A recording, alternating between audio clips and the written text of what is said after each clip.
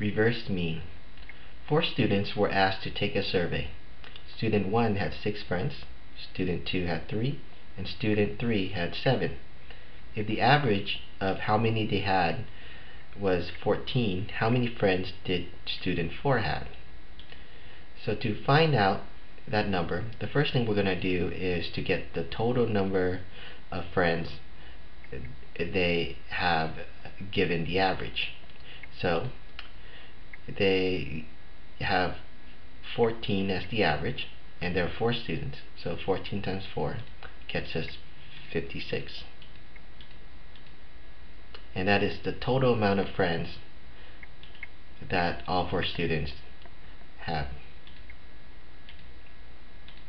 Step 2. Subtract the individual data given for each item.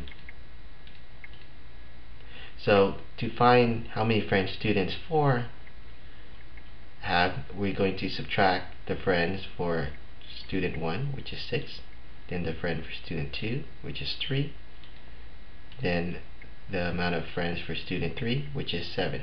And 56 subtract 6, 3, and 7 gets you 40.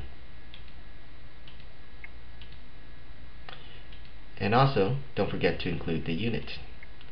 So student 4 must have 40 friends, and that is the amount combined with all the friends of the other 3 students that make up the average of 14.